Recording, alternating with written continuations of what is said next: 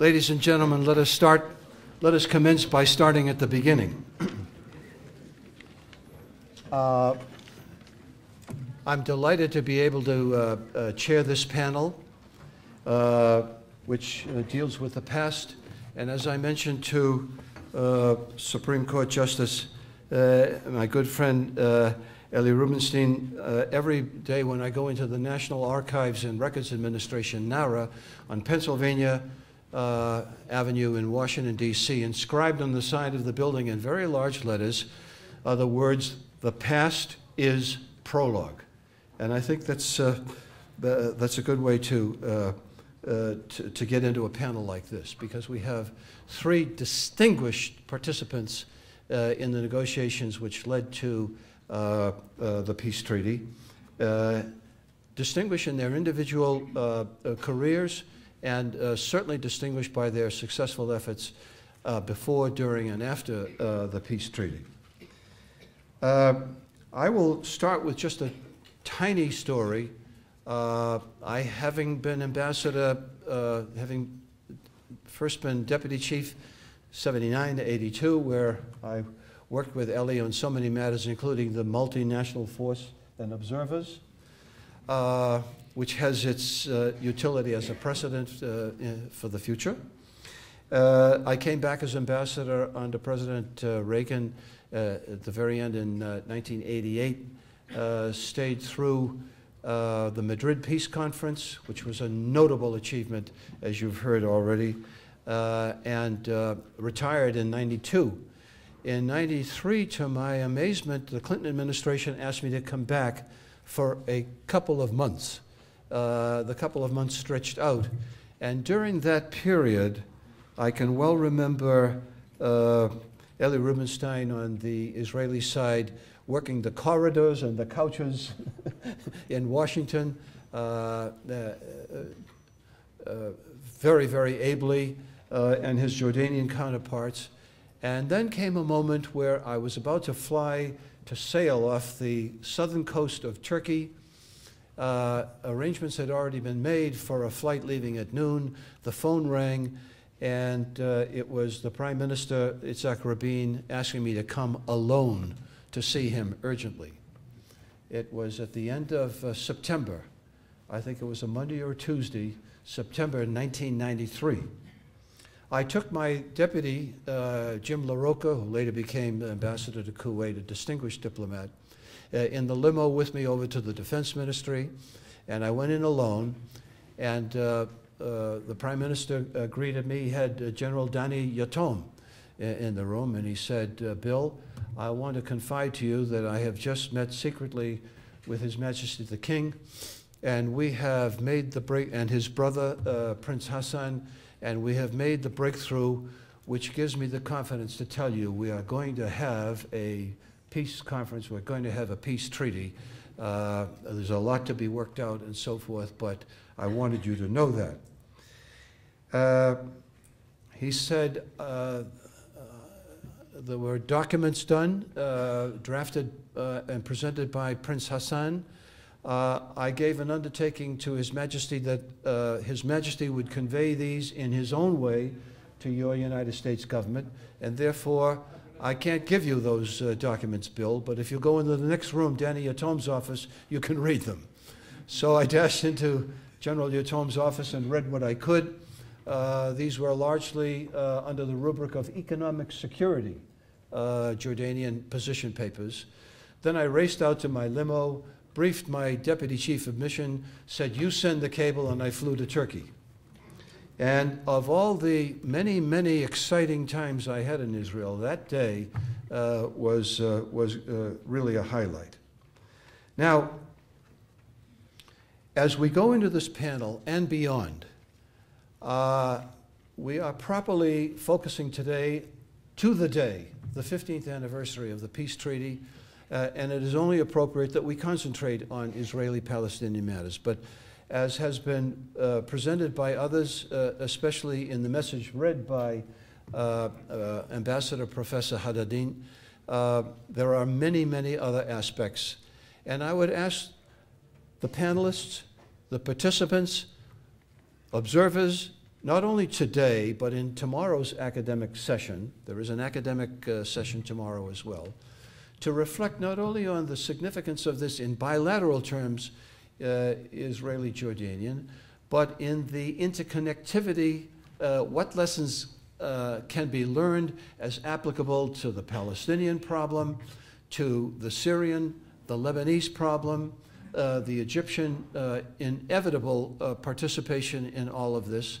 That's the inner ring, and then looking to a next concentric ring, Iraq, Turkey, the Gulf states, Saudi Arabia, beyond to even the Central Asian republics, the European participation and contributions in all of this, Afghanistan, and the continued ever-growing concept of the Middle East as it must inevitably expand because of the interconnectivity. In that regard, if you look at the tremendous debate which is going on in my country about how to cope with the problem of Afghanistan, you know, you simply, in my view, cannot cope with Afghanistan alone. There is an inevitable Pakistani part to it. When you address the Pakistani problem, you cannot delink that from the Kashmiri problem and the fact that they've had several wars with India, and it goes on and on. So if you'll bear that in mind, I think it would be well worthwhile. Without further ado, I would now like to call on Justice Eli Rubinstein, with whom I started to work way back in 1979 as a fledgling deputy chief of mission here, and we went through many, many very interesting episodes together. He came up the ladder in legal affairs. He was with the foreign ministry for years and rose to be their legal advisor. He served as government secretary for 4 different administrations, heading all kinds of special missions in regard to the preparations for the Madrid Peace Conference, and of course played a key role in the Jordanian peace treaty negotiations.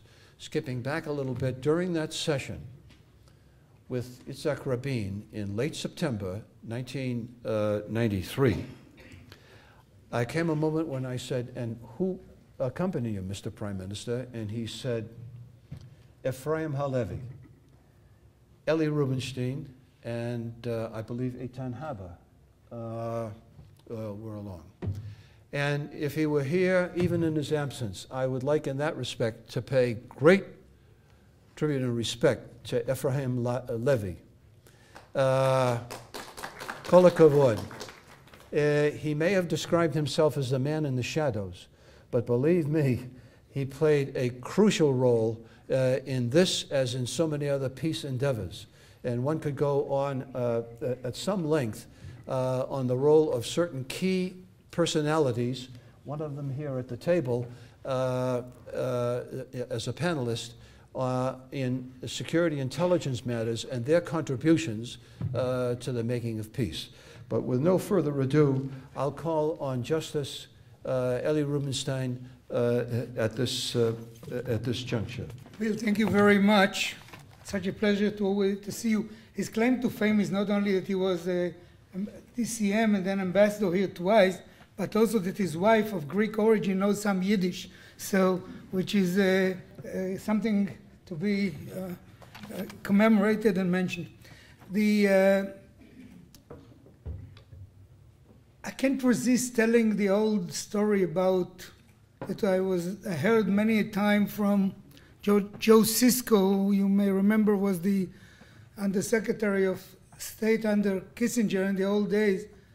I just can't resist. It's about this guy who was the only survivor of the flood in Johnstown, Pennsylvania back in 1889, and then made his living for 60 years on lecturing on how I survived that flood. And finally he got to the Almighty, as would happen to all of us, and he was told by the angel in charge, look, we have a club of the newcomers here, why won't you talk to us and introduce yourself? He says, fine. He says, what's the topic? He says, how I survived the Johnstown, Pennsylvania flood back in 1889. And the angel says, look, this is such a narrow topic. Why won't you pick something more universal? And the person says, that's all I know. I made my living on it. And the angel says, okay, if you want to do that, go ahead, but you should know that Noach is going to be in the audience. And not only do we have here Noach Kinauti, who was our water negotiator as counterpart to my friend Dr. Hadadin, but whoever goes to synagogue this week was the Noach portion of the Bible. So here is Noach again. Now, despite Bill's urging, I can't speak about current affairs because of I'm making a living as a justice on the court, and we're supposed to be like monks in a bubble, so I will not talk current events. I will just talk history. And I'm glad to see Ambassador Eid means coming back, and he comes back. He was in the negotiations, he comes here. God bless you. And I'm, of course, very happy to be with my two friends on the panel here. Dr. Hadadin was one of the key negotiators, and not only on water, mainly on water, but he also was a key negotiator of the first agreement that we did with Jordan, which was called the Common Agenda. And General Abu Rashid was the chief liaison officer for the Jordanian military establishment with our side, and he, together with his Israeli counterpart, General Spiegel, they brought to the ceremony of the Treaty of Peace the maps, the huge maps, and they had them initialed and signed in those days.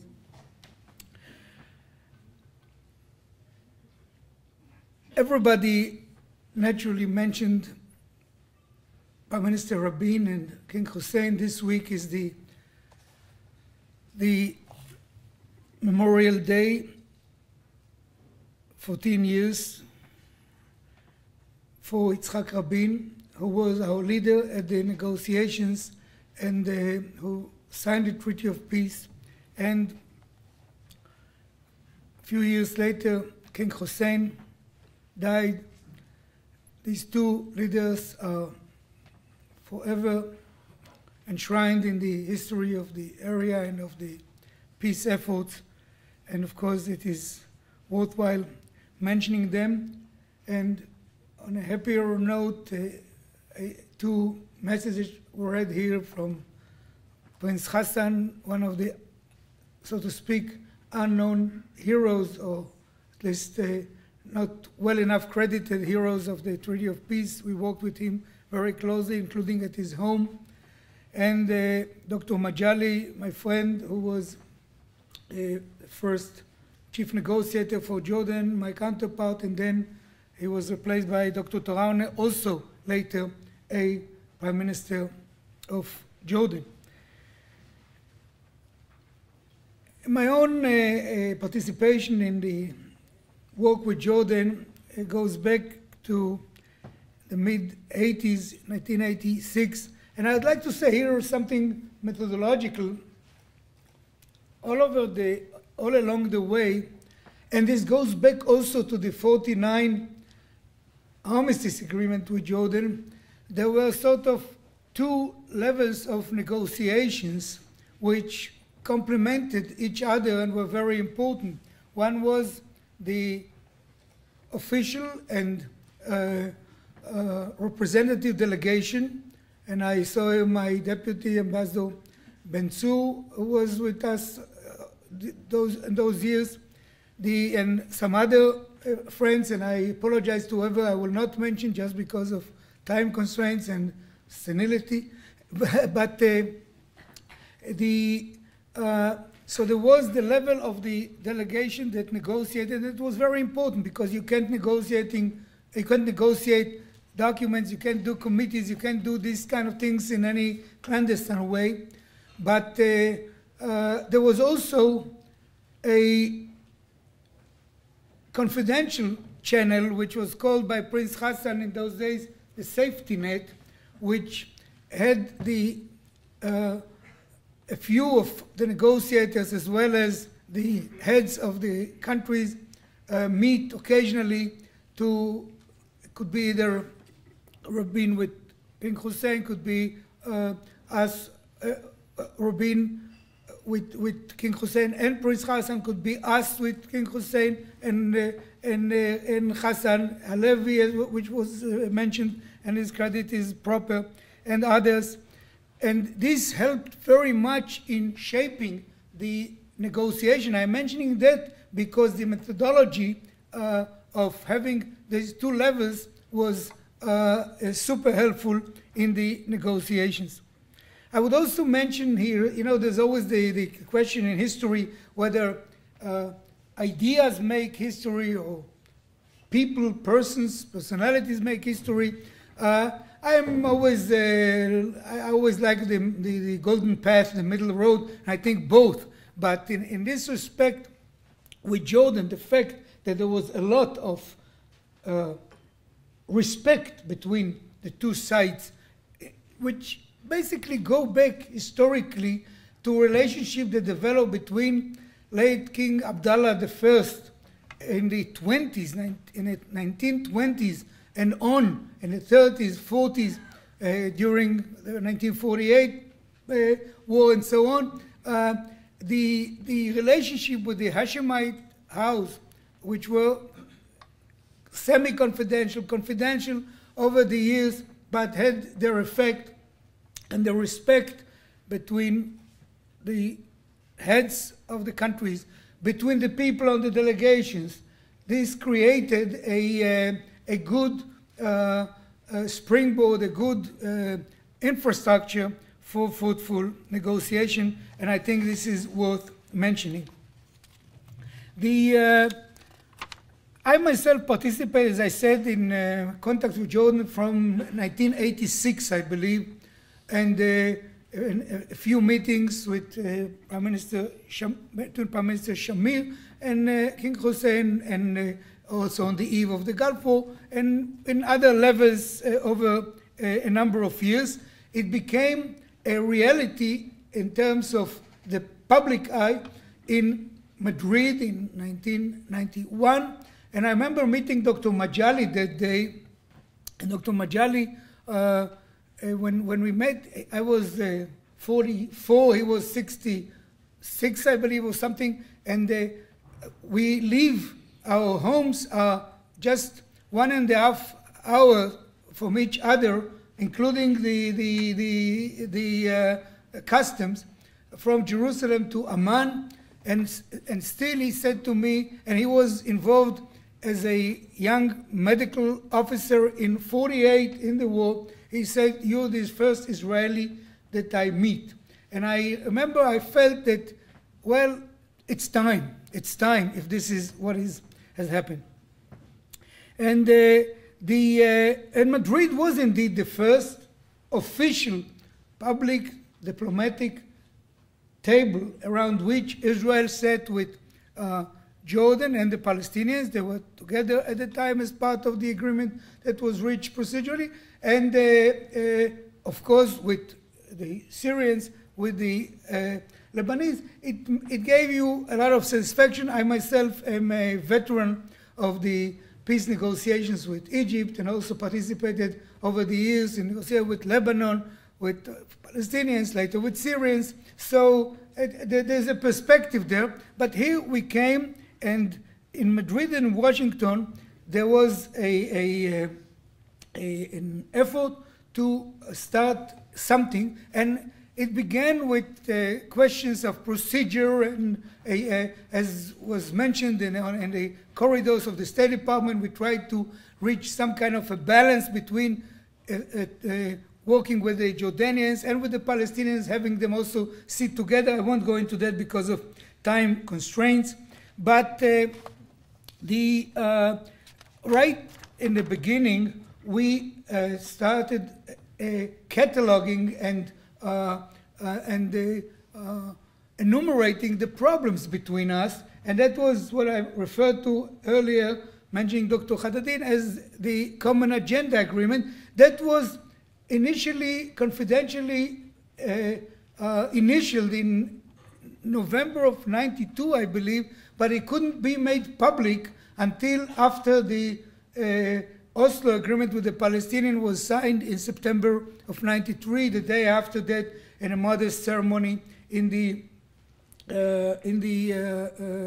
State Department, we had that made public, that agenda agreement. I can't go again into details of that, but that gave the basics of what later would develop, and which is the last word of that agreement, a treaty of peace. Dr. Majali, by the way, who has a good sense of humor, when we came to Washington again and again, and the Jordanians fell, there was the Palestinian channel and the problems, and so Syria, and Lebanese and so on. Every culture there's a city of fools, like Chelem in the Polish Jewish law. In Jordan, two cities compete. This is Tafila and Salt. And two people from Salt, that's a Majali story, are in the movie theater. And one says to the other, do you see the giant in the movie? He says, yes. He says, you see the midget in the movie? He says, in a minute, the midget will kill the giant. He says, can't be a midget, a dwarf will kill a giant. He says, let's bet. They bet, 5 dinar.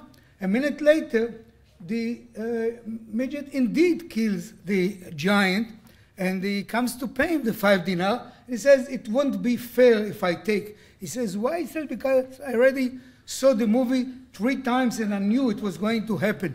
So the other guy says, you can take it, it will be fair. He says, why? He said, because I saw it already 5 times, but I thought maybe this time will be different. And Majali was hoping that this time will be different. Finally, it became different.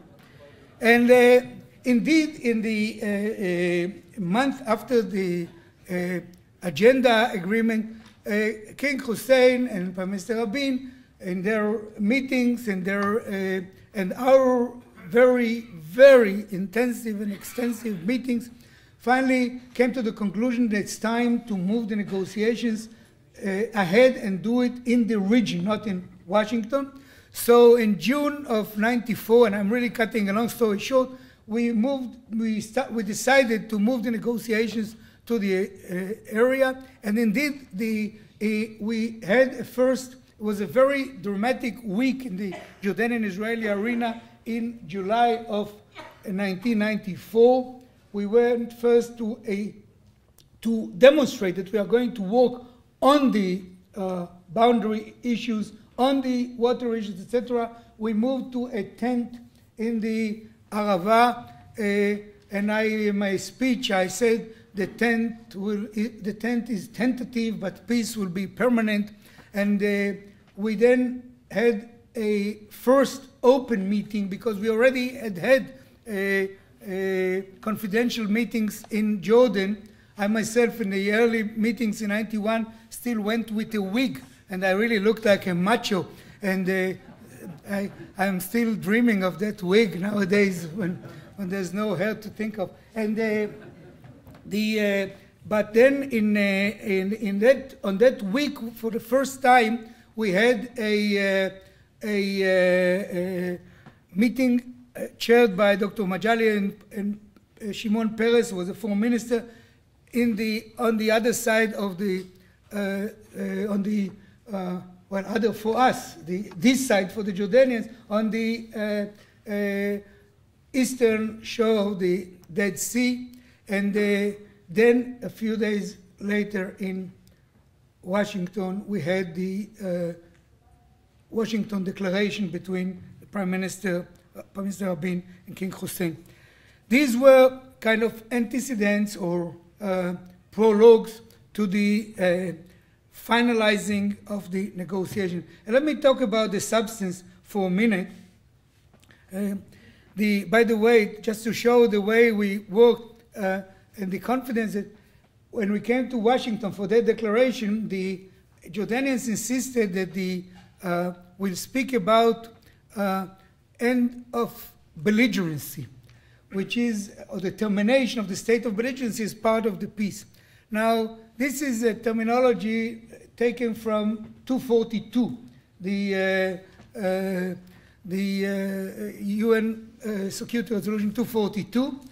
And for me, by the way, I always speak 242. I remember going to a doctor in Washington many years ago when I was the embassy, and I took a check, and he said everything is fine with you, except that you have a somewhat high cholesterol. I said, how much? He said 242. I said, great for an Israeli diplomat. And ever since, I used to tell everybody, look, for me it's cholesterol. But in any case, that's a fact of life. But I'm keeping that level somehow. And when we came to Washington, the Jordanians said state of belligerency. Now, we already in the Egyptian Treaty of Peace put it termination of the state of war. Why? Because Prime Minister Begin explained to President Sadat at the time that you go on the street in Jerusalem or somewhere and you ask somebody what is belligerency. Nobody knows what is belligerency. But war, everybody knows. So let's say peace and war. So, but the Jordanians said no, 242. Finally, the evening came, and the next morning is the signature, and we told the Jordanians, okay, if you insist, okay, but we ask, and they went to His Majesty, and he said, okay, if you are asked whether there's difference from your point of view between belligerency and war, no difference. And sure enough, next morning in the ceremony in the White House, the king himself, His Majesty, starts his speech by saying, I was told that we have here the word belligerency and people will not know what it means and blah. Let me tell you, what we are doing today is the termination of the state of war. So by that, the official interpretation was done, and it's not very important, but it gives you the... I'd like just, since there's very little time, to touch upon a couple of substantial points. One is the boundary. The Israeli, I think personally that one of the main achievements, maybe the main achievement, was fixing the boundary, besides agreements on the water and other things. Why? Because this is something which had to be, you had to be creative. It never, it was never demarcated before. There was a British mandatory definition of a line, which was never recognized as a boundary, but a line, and and we had the armistice line, which again was never a boundary and never recognized as one.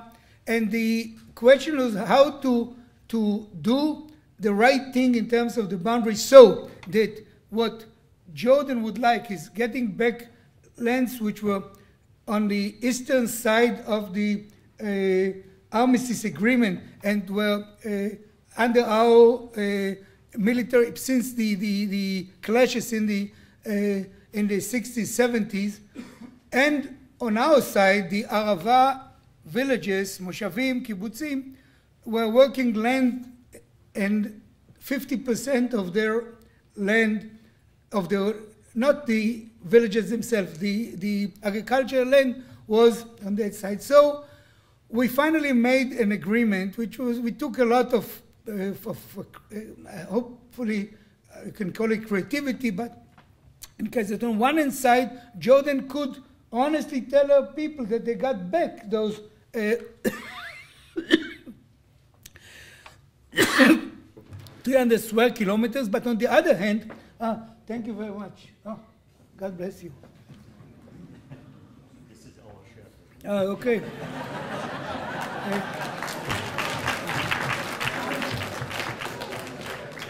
Thank you very much. Generosity has always been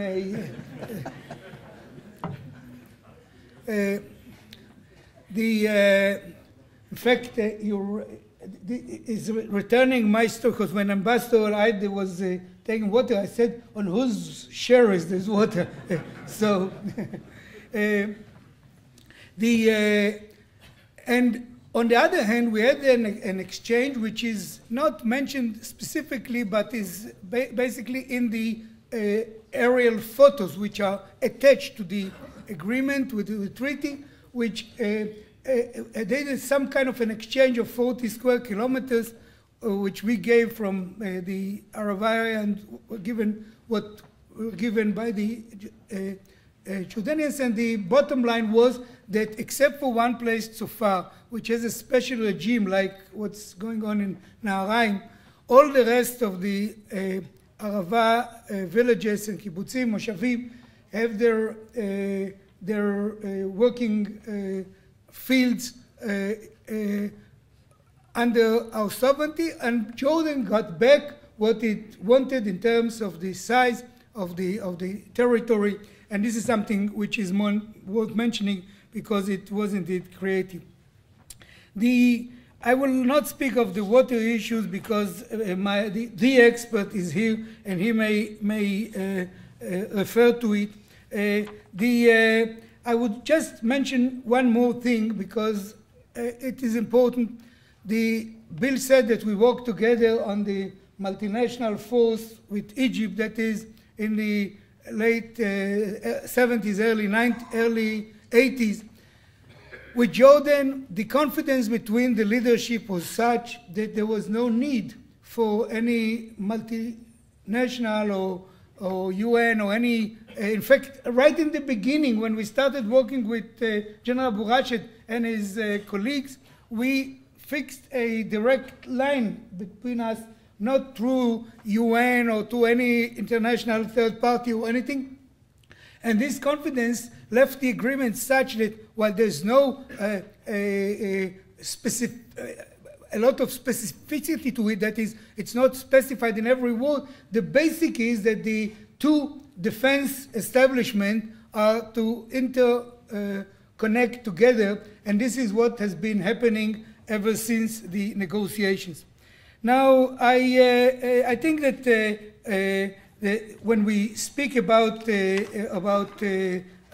confidence, this is something which is worth mentioning and is very important. I would like to, we don't have the time, so I'll conclude here by saying only this. And by the way, the Ambassador Rosen mentioned the air flights, and again, I don't know much about what's going on today in anything in the bilateral side. We signed a lot of implementation agreements for the normalization in the next year after the Treaty of Peace, 94-95, which I still worked on, and I hear that the economic person on our side, Mr. Bar, is here, and the people are working on these things now.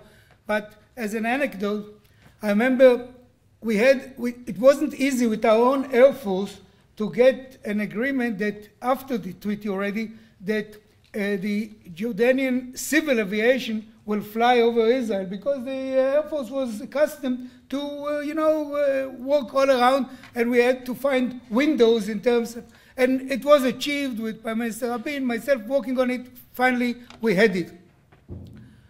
And the first flight was King Hussein himself flying he was, as you know, a pilot, flying his aircraft from, I think, London maybe, to Amman on in our airspace. And I remember being in Tel Aviv in my car and seeing in Netivei Ayalon, on the road in Tel Aviv, seeing the plane over my head, hearing in my car radio Prime Minister Rabin speaking to King Hussein on that occasion, and talking myself to Ambassador Taraune in Washington, who was the Jordanian ambassador. I say, at this very moment, I see your king above my head. I see and I hear our Prime Minister talking to him, and here I talk to you. So technology and goodwill and so on sometimes make you feel very good. Finally, I a few times wrote, when I still was writing on these things, that peace is like a sort of a plant. You plant it, that's not enough. You have to water it. You have to water on both sides. I mean, you have to cultivate it. You have to work on it. And I hope that when we meet again in another conference, and I really want to thank the organizers of this conference, when we meet again a few years or whatever, on 20th anniversary, we'll be happy to see a nice plan. Thank you very much.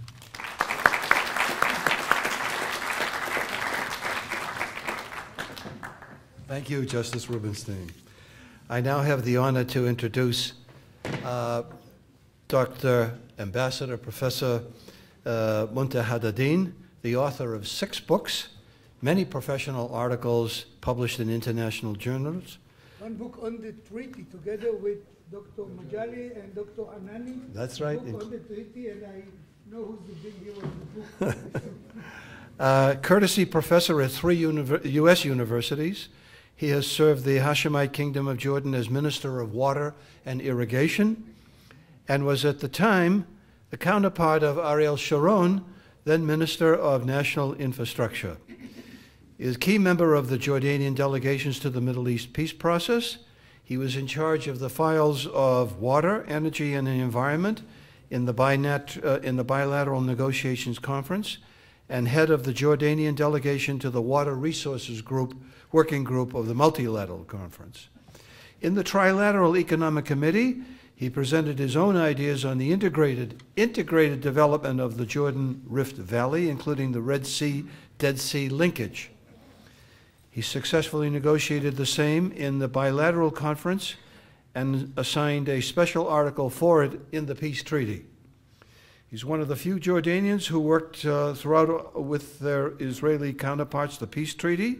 That team worked diligently after the Washington Declaration of July 1994, and the efforts culminated in the peace treaty between the 2 countries. He earned his first degree in civil engineering from Alexandria University in Egypt, his master's and PhD from the University of Washington in Seattle, the state of Washington, USA, and he's been highly decorated by the late King Hussein, and by foreign heads of state, and by the Greek Orthodox Patriarch of Jerusalem, Dr. Haddadin.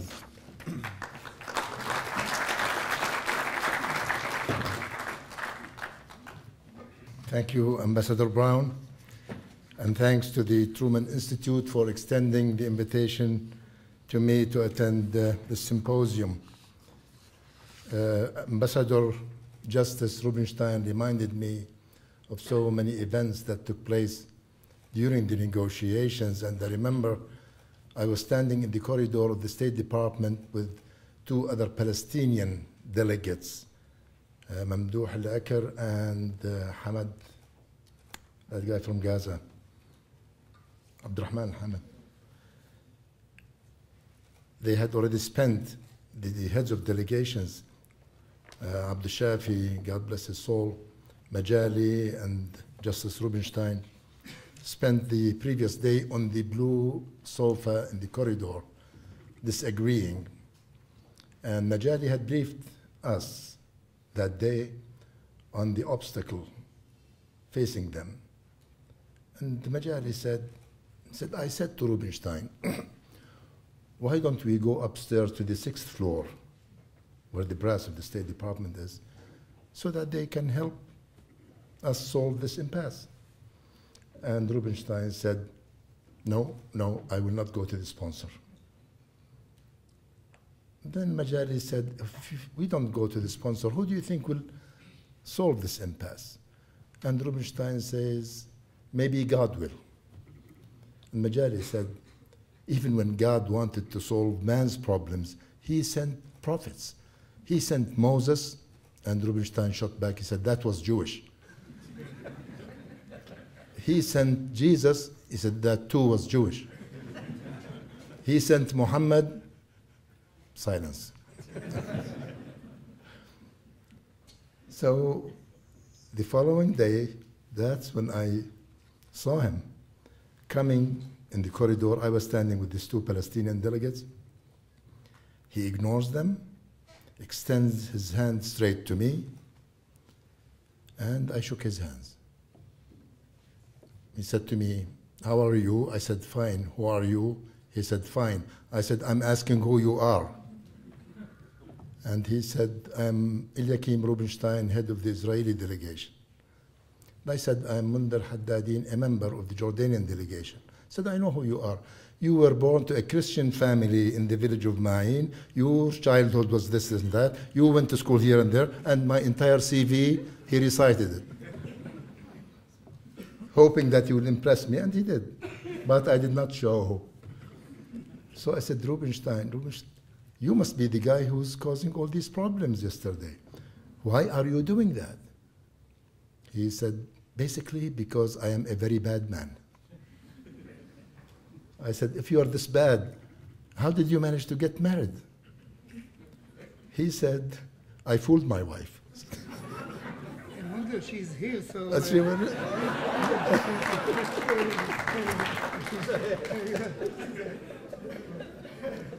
He had already given me my CV, and when he said, I fooled my wife, I said, I'm so glad that you know me by now so well, because you would realize that you cannot fool me like you fooled your wife.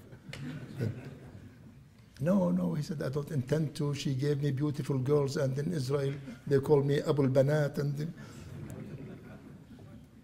at any rate, that was the beginning of my knowledge of Rubinstein, a knowledge that he must have regretted over the following 2.5 years, and I value so much then and now.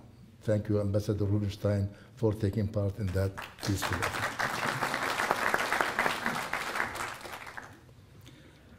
Ladies and gentlemen, I owe this honor of being with you today to the Truman Institute, who extended the invitation to me. For that, I am very grateful, and I like to extend my thanks to the organizers for all their care and effort to convene this symposium. I have lived my life in perpetual fear of the danger that I was made to perceive Israel represented. Since I became aware of the surroundings in life in the mid-1940s, I remember hearing of the incidents reported between Jews and Arabs in Palestine. I was in second grade when the United Nations passed Resolution 181 in late November 1947. That partition resolution triggered demonstrations and strikes in Amman, and I remember the slogan that the demonstrators chanted, quote, Palestine is being robbed. Palestine is being robbed. I remember vividly the incidents across the ceasefire lines between Jordan and Israel, and on the other ceasefire lines with Egypt and Syria in the 1950s. I became aware of the ability of Israel to conduct sabotage in neighboring Arab countries in 1954 with the Lavon affair that brought down the government of Moshe Sharet. The Suez Campaign was the next example of what Israel to us represented. 9 years later, the devastating 6 Days War was a big eye-opener. It opened our eyes on multiple facts related to Israel's military superiority and to the sands on which Arab castles were built. The aftermath signaled the fact that Israel is here to stay, and that it is not about to give up all the spoils of that war for nothing or anything. The unqualified support that the Western powers gave to Israel was a true eye-opener. The binoculars with which we in Jordan viewed justice were not shared by all humanity. We started to realize that adversity with Israel demands more than stockpiling of hardware. It more required social, scientific, and cultural development. Our hopes went high to have a comprehensive settlement in the region following the UN Resolution 242. That's the level of cholesterol, Ambassador Rubinstein. But these hopes soon evaporated, and the scene was ripe for the formation of paramilitary organizations that gained Arab support. In short, the outcome of the war and its aftermath of continued occupation of Arab lands and people primed the forces not of modernity, but of conservative, traditional, and religious groupings. The strength of these groupings manifested itself in various levels and forms in practically all Arab states. Moderate religious forces opted to follow the peaceful dialogue, like the case has been in Jordan, Tunisia, Sudan, and Morocco.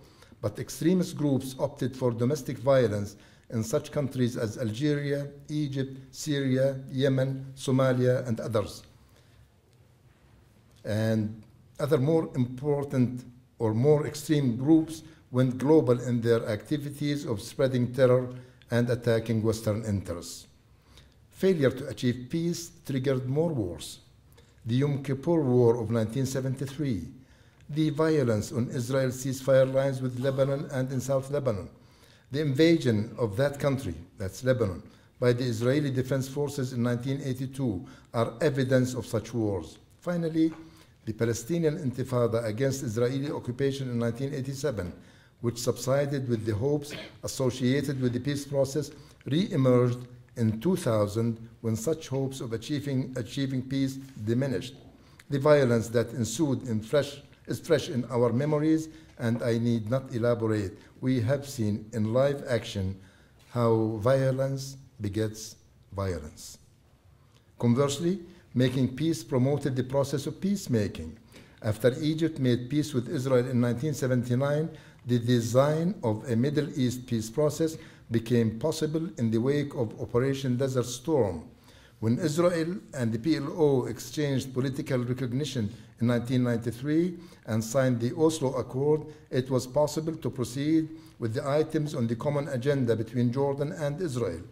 When Israel and the PLO concluded the Cairo Agreement in May 1994, it was possible to have a meeting between the late King Hussein and the late Yitzhak Rabin on July 25, 1994, and for the King's aircraft to fly over Israel and circle Jerusalem on his way home. When more progress was scored on the Israeli-Palestinian front and the Israeli-Syrian front in the summer of 1994, it was possible to conclude the Jordanian-Israeli treaty on the morning of Monday, October 17, 1994. It was signed October 26, but on October 17, it was initialed by the foreign ministers of both countries, Perez on behalf of Israel and Majari as foreign minister also in Jordan. This is not to say that making peace was easy for peacemakers, but I do intend to note that making war is mighty easy for warmongers. As an engineer, I know that building a bridge takes time to design, finance, and build, but it takes virtually no time to destroy. Anyone who doubts my conviction may ask the Lebanese highway engineers and the Israeli Air Force pilots who flew missions over Lebanon in 2006, and both sides will confirm it. In particular, achieving peace between Jordan and Israel was a laborious process that started in late October 1991 and ended mid-October 1994. It took 36 months and a lot of effort on both sides. The connectivity between the Jordanian and Palestinian tracks may have added challenges to both Israeli and Jordanian sides, but the mere idea of making peace with Israel, the country with whom Jordan had been in a state of war for 5 decades, seemed novel.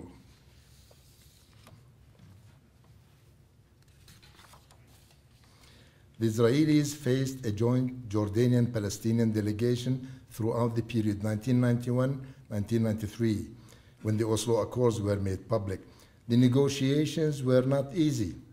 By the way, when the Oslo Accords broke out as headlines in the Washington Post, New York Times, and I don't remember you, Eli, coming back. I think Itam Ben Sur headed the Israeli team, and Tarawni, the Jordanian team, and Abdul Shafi, the Palestinian. Neither of the three or any members of these delegations realized what was happening. We didn't even know what to do. We spent about 10 days just idling, meeting and idling, doing nothing, because it was such a big surprise. Abdul Shafi then resigned, and we know what happened next. The neighbors, the negotiations were not easy, nor were the times we spent in Washington trying to make peace. There are many stories telling of the ups and downs of our moods, but I surely admired the resilience of the Israeli delegation members particularly that of Ambassador Rubinstein, who had to face the delegation of an adversary in the morning and that of another adversary in the afternoon for 4 days every week. He never lost his sense of humor except when he meant to, and was always very courteous in his dealings with the Jordanians. I remember stormy sessions for which Ambassador Rubinstein enjoyed blaming them on me. And I did not mind because he was right most of the time. But I erased it from the history books. Majali was telling me, what is this? He said, we were sitting in a room in the morning, and Rubinstein was telling me how highly he thought of you. He was addressing me. And he said he wished he had not two, but one, like Haddadin in the Israeli delegation. He said pretty soon, a guy knocked at the door. We were in the multilaterals in the same floor of the State Department, and I had an encounter with the Israelis with the usual type of verbal punches. He said, a guy knocked at the door. He asked for Rubinstein. Rubinstein stepped out of the room for a few minutes. Then he came back up. He came back into the room, closed the door, and he said to Majali, what is this Haddadin of yours? He is this, he is that, he's accused. So he said he was praising you 1 minute, and then the next 5 minutes he was blaming you for being so nasty.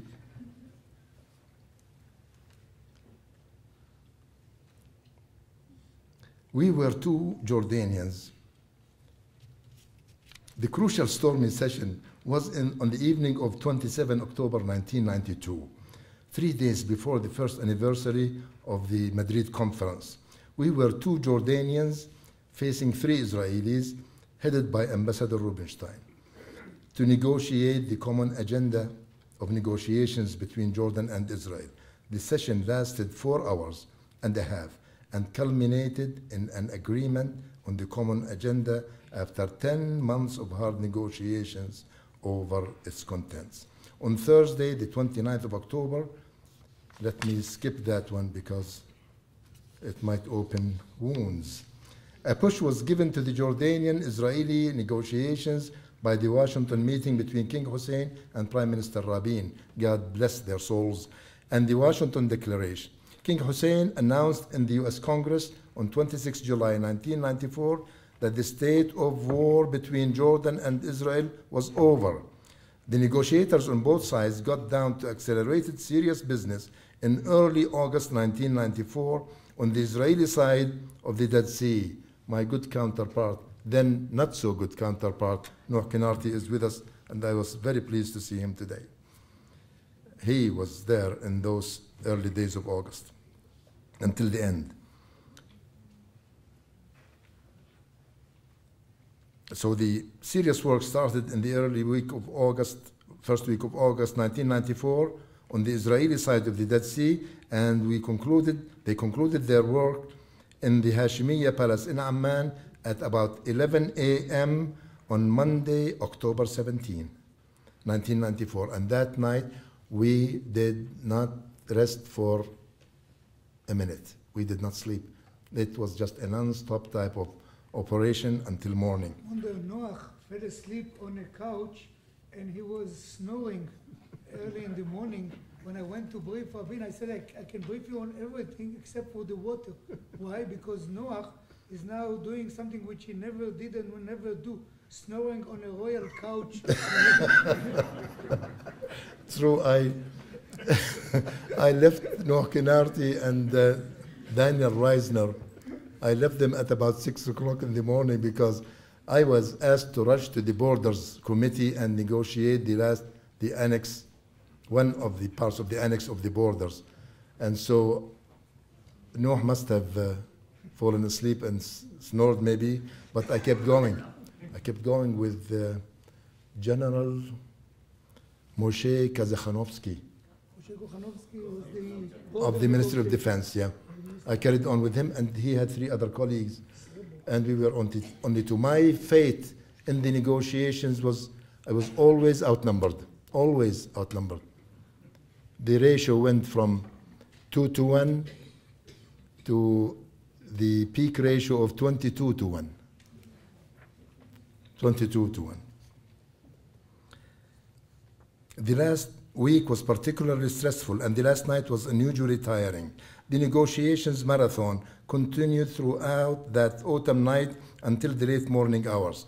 The treaty was initialed by the foreign ministers on that day, Monday, 17 October, and was signed in an international ceremony in Wadi Araba on 26 October 1994, and was ratified and exchanged on November 11, 1994. The implementation of the articles of the treaty and the ensuing agreements leaves a lot to be desired. The implementation was clouded by the demise of the brave in Israel, who pushed for comprehensive peace with the Arabs. He was assassinated not by a Palestinian, but by an Israeli. Extremists in Israel fueled the extremists in Jordan and elsewhere in the Arab world. Extremists reinforce each other, and conservative right-wingers do that too. It is to be emphasized that the Treaty of Peace with Jordan was predicated on the establishment of a comprehensive, just and lasting peace. This was stipulated in the goal of the common agenda and on its item C, which stipulated that a peace treaty can be concluded after the goal of comprehensive peace was achieved. And it was also stipulated in the preamble of the Treaty of Peace. When the Israeli right assumed office in 1996, and again in 2000, the Palestinian-Israeli contacts were strained and violence dominated the scene on the ground. Innocent victims fell from both sides. Blood covered the streets where roses were once thrown, greeting the peacemakers and glorifying them. The presence of the peacemakers was missed, and the peace camps on all sides shrank. As we celebrate the 15th anniversary of the Jordanian-Israeli Treaty of Peace, we ought to salute the political will that made the historic achievement possible. We have to promote that political will in the ranks of our two peoples and to encourage the achievement of the comprehensive, just and lasting peace in our area. I say this because the dreams we had as we concluded the peace negotiations were shattered. The warm peace that we thought was awaiting us turned into a cold one. 18 side agreements concluded under the peace treaty. Again, the Israelis were headed by Ambassador Rubinstein. These agreements await implementation in good faith. The flocks of tourists that we thought would flood each other's towns and cities dissipated. We can salute the implementation of the Borders Annex and the partial implementation of the Water Annex to the treaty. How can we explain a delay of 15 years in the full implementation of the water agreement under the treaty? How can we excuse such a delay or the misinterpretation of the text of the water agreement? There is a lot of terms in the treaty that we fell short of honoring. Does that serve the peace building? It is a challenge for all of us to regain the momentum of peace building and to turn the outcome of the peace treaty into a warm peace. We are to remember that the treaty is predicated on the achievement of just and lasting peace between the Arab states, including the Palestinians and Israel. The former President of the United States, George Bush, who was the staunchest supporter of Israel, kicked off the workable proposal of the two-state solution to be taken up along with the unprecedented Arab Peace Plan of 2002 to achieve the goal of peace and to start the process of peace building. We Arabs were once charged that we are a nation that does not read. This is an unjust and exaggerated view of the Arabs, just as the stereotype display of them in many Hollywood movies. But the failure of the Israelis to see the value to them in reaching a historic agreement with the Palestinians in particular and the Arabs in general suggests that Israelis do not read the history of our region. And if they do not seem to learn important lessons of that history. It may take them some time to do so, and when they do, I am sure they will not regret it. We have to initiate the motions that will make us learn how to live with one another in peace. We have suffered a lot. You have suffered a lot. And the Palestinians have suffered even more than either of us. let us preach the chapters of the scriptures that glorify peace and the peacemakers who shall be known as the children of God. In the name of the Jordanian peacemakers, I salute the memory of our late King Hussein and the courage of the Israeli Prime Minister Yitzhak Rabin. May God rest their souls in peace. In that spirit, we extend our hands to make our peace warmer than our summers and urge you to extend your hands to make it work. May the blessing of the one God motivate us all to achieve the just and lasting peace based on the two-state solution and the Arab peace plans. And God bless you all.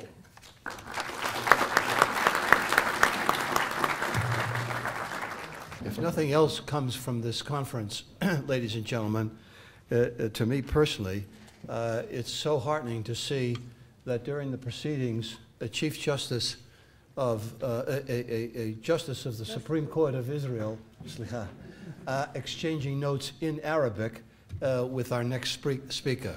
It's very encouraging indeed. I now introduce General Mansour Abu Rashid, born in Amman, 1946, entered the Jordanian Military Academy of the Jordanian Armed Forces in 1965, where he trained to be an officer. In parallel, he also participated in specialized intelligence courses in Jordan and abroad. While in the Jordanian Armed Forces, he held positions of Jordan's chief delegate to the Joint Armistice Commission, director of Jordan's Military Intelligence Department, head of Information and Sources Branch, and Information Analysis Officer. In these capacities, he received many awards for his outstanding service. He also received a bachelor's degree in law. As an inspiration to the legacy of the late King Hussein, immediately after the appointment of King Abdullah, General Mansour was asked to establish a non-governmental organization dedicated to promoting comprehensive peace and cooperation between Israel and Jordan. This led to the establishment of the Amman Center for Peace and Development, the ACPD. General Mansour remains keen on helping enhance peace efforts and believes in the necessity of living in peace, as peace education helps build mutual confidence between conflicting parties. Ladies and gentlemen, good day for all of you. I will go back to the 1990 when I was a member of the Jordanian Military Committee in Madrid Conference. When I go back to Jordan, they appointed me as the head of the Jordanian,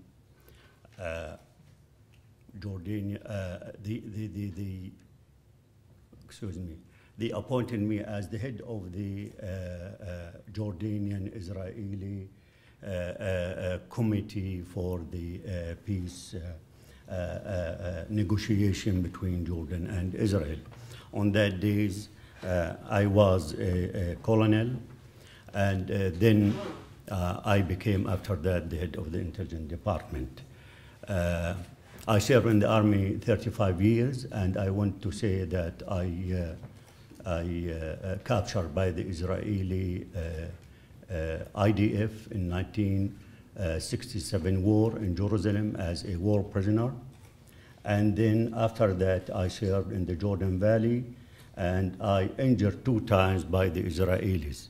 And many of my colleagues, after that, they asked me, how you are coming general and you are now be a peaceman. I told him, the battle of peace, it's more strong and more difficult than the battle in the field.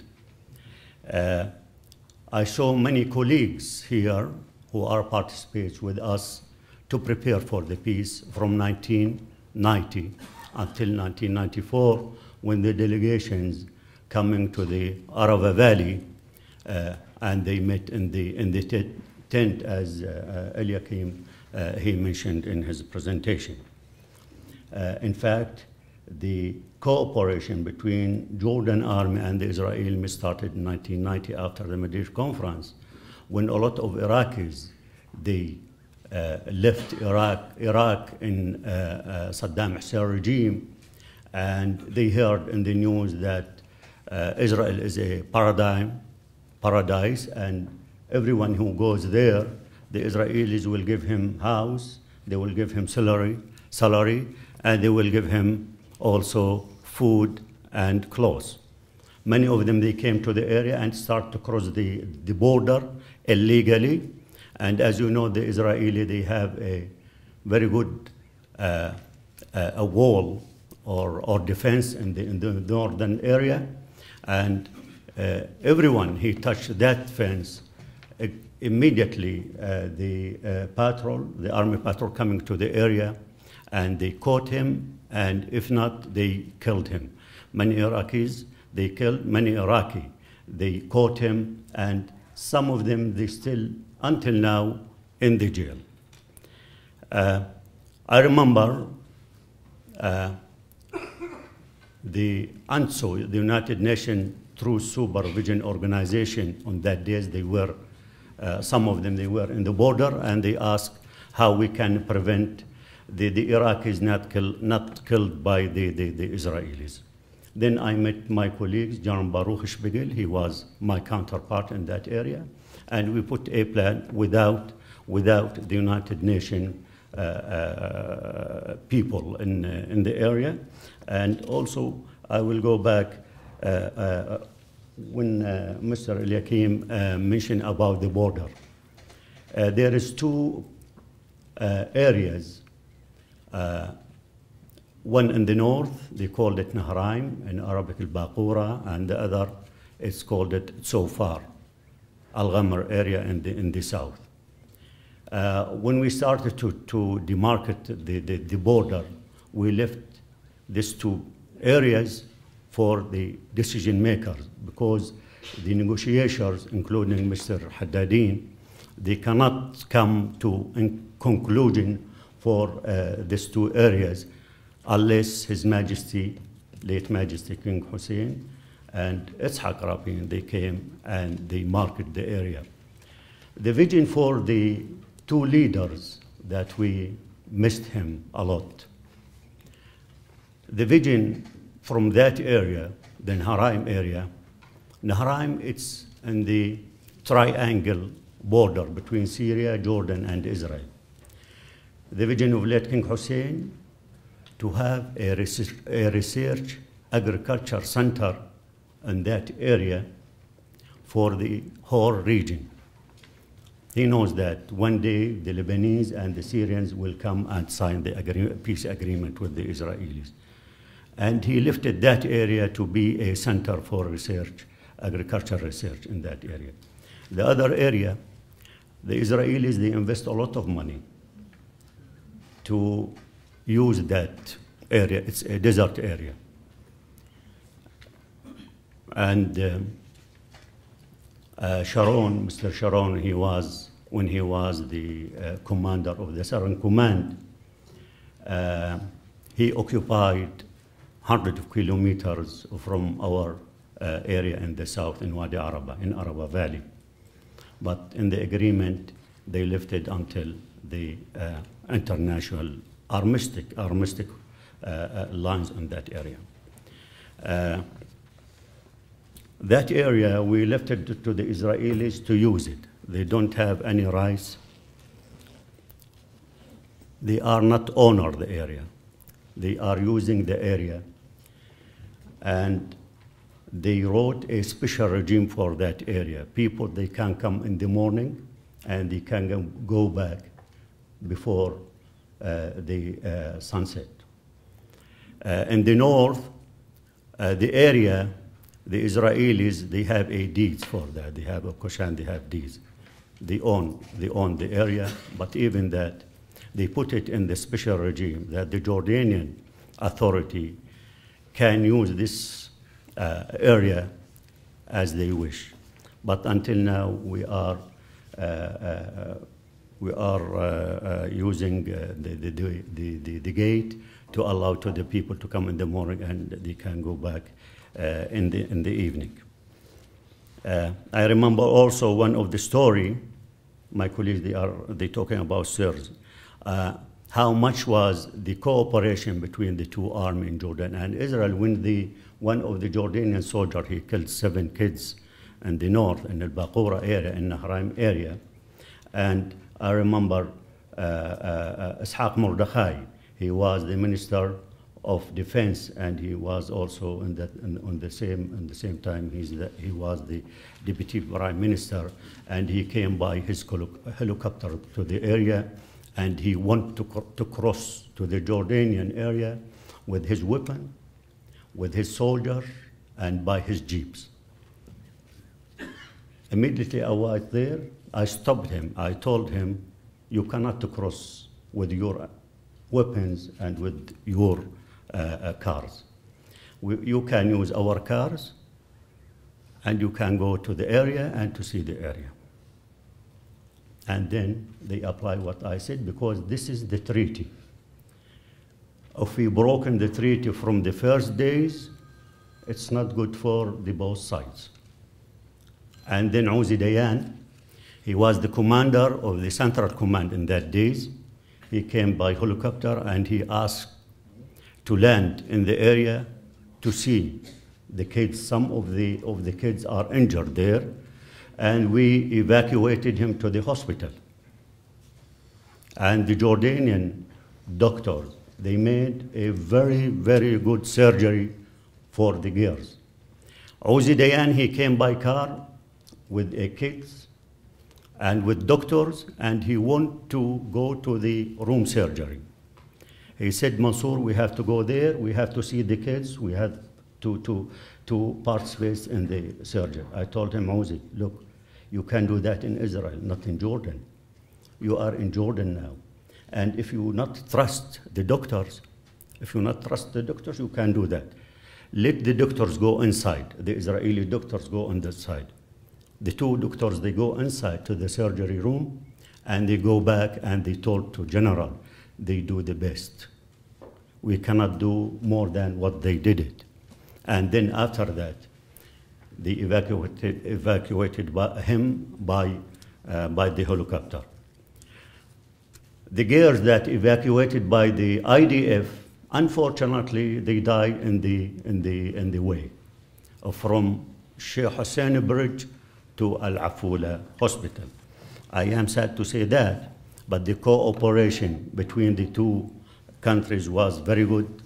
And I saw Al Jazeera last Friday. I saw a program about the peace treaty between Jordan and Israel after 15 years. I was sitting with my family, and my family, they say, is this your picture? I told him. And they said, where's the peace now? Did you look to the TV this morning? What the Israeli police doing in Al-Haram Al-Sharif in Jerusalem? Are you still believe in peace? Unfortunately, the program was fooled by the anti-normalization movement in Jordan. And those people are very strong. Those people, they have unions, they control the unions, they control some of the parties, and they control some of media. But I will let you know that the majority of the Jordanians, they need peace with the Israelis, but they need a just and comprehensive peace with the Israelis.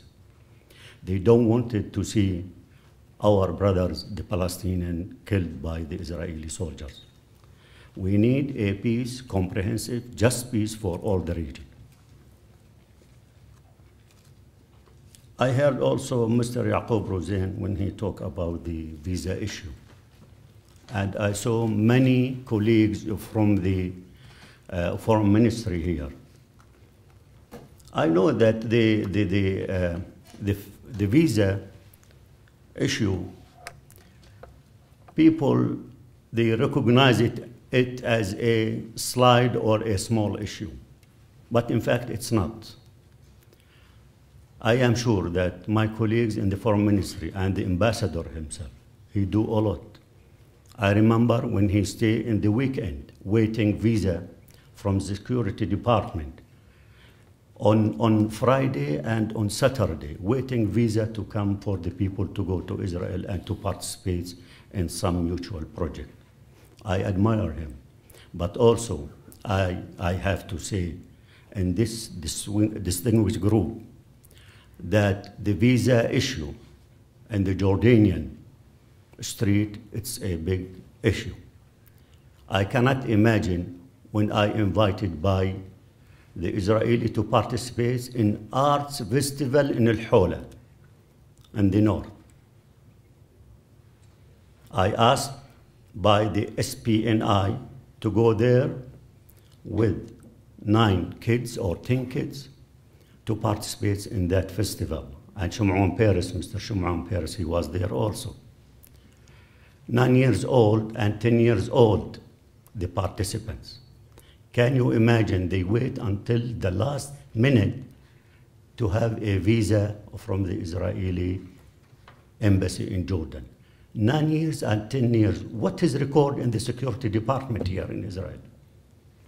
And Israel is a very advanced country. People in security department here, they can check anybody in all the world in 5 minutes. We don't need it to stay 2 months to get visa from the security department in Israel. This kind of issue, it hurts a lot of Jordanian. Business people also want to come here and to deal and to have contract, talk with the Israelis. In fact, they didn't get visa. Some of them, they stay 3 months, 4 months, 5 months to get visa. The problem not in the foreign ministry or in the embassy. The problem is in the security department in Israel. They didn't pay any attention about the relationship between Jordan and Israel. And as a peace camp in Jordan, we are struggling with the others. And the peace camp in Israel almost disappear now. There is no voice for the peace camp in Israel. Where is the demonstrations here? I saw when Rabin assassinated, how many people they go for demonstrations. When also invade Lebanon, how many Israelis demonstrate against the occupied of Lebanon? We don't see Israelis now, leaders or public opinion now, are keen or committed to have a peace with the Arabs. The Arabs, they gave the Israelis the Arab Initiative, and our ambassadors, Mr. Ali Al-Ayed, he mentioned about that. It's not initiative between Jordan and Israel. It's initiative between 57 states from the Muslim and the Arab countries. The Muslim world. And the Excellency, he mentioned also about the carrot and the mango. You can see carrot and mango in the shelf of some supermarket in Jordan. The idea is not to have mango or carrot. The idea to have a mutual interest between the people. To have some interest between the Jordanian and Israelis to achieve a peace, and just and comprehensive peace. I prepared, in fact, a presentation, 10-paper presentation, but after what I heard from my colleagues here, and in the morning, I stop here, and I hope that the next year we celebrate in a better atmosphere and a better willings between the Arabs and Israelis. Thank you very much.